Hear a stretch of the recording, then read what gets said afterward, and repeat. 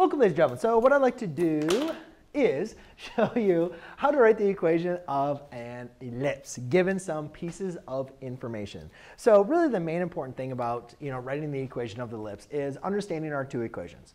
We have one equation for ellipse when the major axis is horizontal, and we have another equation for ellipse when our major axis is vertical. And really the only difference between the two equations is a squared is under the x when the major axis is horizontal, and a squared is under the y when the major axis is vertical. Now, basically, what we need to do then is determine which equation we're going to use for each and every problem. And to do that, I think it's helpful to identify the information we have, as well as plot the information so we can find the major axis. And once we find the major axis, we can determine is it horizontal or vertical. One last thing I forgot to mention, all of these problems have a center at 0, 0. So that's a good starting point for us to know, is that all of them are going to be starting at 0, 0. And all right, so first thing we're going to do is plot the information we know. Now, plus or minus 4, 0 can be rewritten as 4, 0, negative 4, 0. OK, so I go over 4, 1, 2, 3, 4, and negative 4, 1, 2, 3, 4. Those are my two vertices. And there's my center. So just by plotting the first piece of information I have two vertices. And what that should tell us by looking at an ellipse, we know that the major axis is horizontal because the vertices are the endpoints of the major axis. So if those are the endpoints of the major axis, we know the major axis has to be horizontal. So therefore, I'm going to use this equation because this is the equation of a horizontal major axis for an ellipse. Okay? The next thing we want to do is plot the other information, which we have co-vertices, which is going to be plus or minus 2. OK, so those are your co-vertices. All right, and now what we need to do is just figure out. So if you look at the equation, we have h and k represents our center, which we know is at 0, 0 at the origin. So we got that taken care of. All we need to figure out now is what is a and b. Remember, a is the distance from the vertice from the center. So how far am I traveling from the vertice to the center? 1, 2, 3, 4. Right? Now, again, you could say here, oh, you're traveling negative 4. Yes, but it's the absolute distance. It's the length that we're traveling, not looking at direction. Co-vertice, or b, represents the distance from the co-vertices to the center. So you look over here, and you can say that that is 2. So all I'm simply going to do is plug in the information that I'm given into my equation. Now, remember, again, the major point, though, the major thing about this is my major axis is horizontal. So I have to use this equation. So I'm going to use x minus 0, because that's the x coordinate, over a squared, which is 4, plus y minus 0 squared over b squared, which is 2. No, no, not there. That was a good marker, too.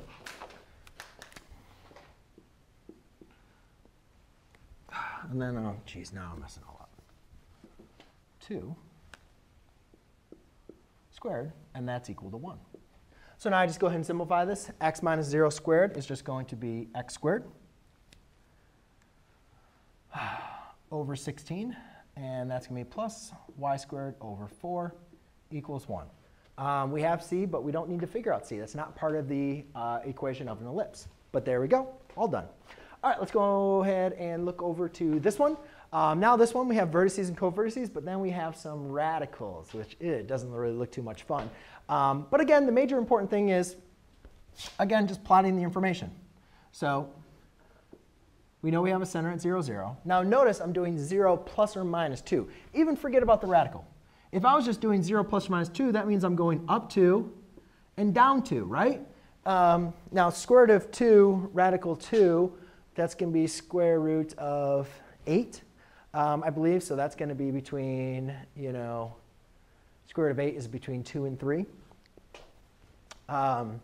So anyways, so that's going to be like up there.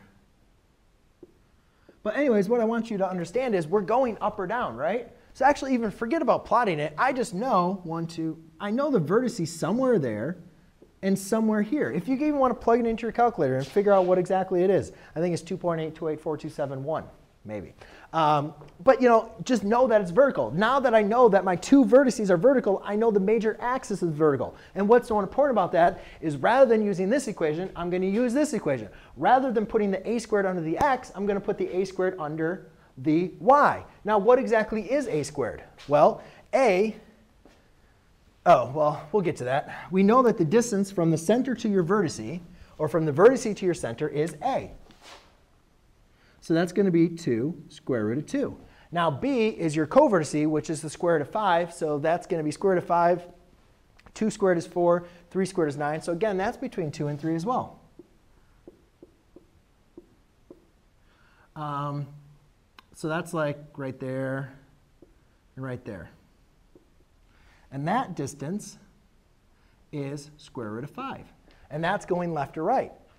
So we know a is equal to 2 square root of 2, and b is equal to square root of 5. We know that the center is at 0, 0. So rather than plugging in 0, 0, I'm just going to write this in there. So I'm just going to write x squared over, now remember, b squared is under this. So therefore, it's going to be square root of 5 squared plus y squared over 2 square root of 2 squared equals 1.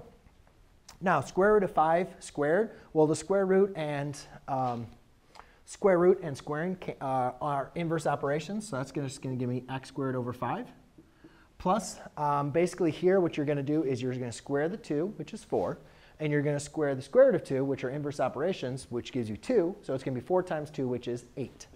So therefore, I have y squared over 8 equals 1. And there we go, all set. All right, so now we're getting ourselves away from vertices and co-vertices, which is pretty basic to write the equation, right? Now we're talking about foci. So again, we have to go back to our definitions and understand that c represents the distance to the foci from the center, okay? But again, the major operation is still going to be the same. Let's plot the, oh, no, what's also important about the foci is the foci lies on the major axis. Just like the vertices lied on the major axis, the foci lied on the major. So if you have your two foci like this, you know you have a major horizontal axis. If you have your two foci like this, you know you have a vertical major axis. So let's go ahead and plot the information. Since I know my center is at 0, 0. My foci is to the right 6, 1, 2, 3, 4, 5, 6. And to the left 6, 1, 2, 3, 4, 5, 6. Foci, foci. Vertices is 8. I think I might be off of the board here. Oh, just in time. OK, so all we know is all we have is the vertices and the foci. We don't have the co-vertices, which is important, which we're going to need to know because b represents the distance from the co-vertices to the center. But right now, we automatically know that my major axis has to be horizontal. So I'm going to use this formula. So therefore, I need to know a squared, which is the distance from the center to my vertices. So to figure that out, I basically just look at it, and I figure out that a is equal to 8. Okay? Now, to figure out c, or to figure out b, I have to go back to that formula. Whoa. I have to go back to my formula. I know what c is. C is the distance from the center to your foci, which in this case is 6. So I'll do, let's use blue. I haven't used blue in a while. C squared equals a squared minus b squared. Well, c squared is 6 squared. A squared is 8 squared minus b squared. So I have 36 equals 64 minus b squared. Subtract 64, subtract 64. Oh, man. Dang it. I can't do math in my head. This is like my 8th video. I'm going to go with 28. Yes, 28. Negative 28 equals negative b squared. Divide by negative 1, divide by negative 1. 28 equals b squared. Let's see, 4 does divide, so I take the square root of both sides. I can simplify that into the square root of 4 times 7 equals b, which is 2 radical 7 equals b. Actually, never mind. Screw it. Why am I doing that? I always make that mistake. 28 equals b squared. We don't care what b is for these problems. We just care what b squared is. So now we know what b squared is. We know what a squared is, which is 64, because a is 8, so therefore a squared is 64.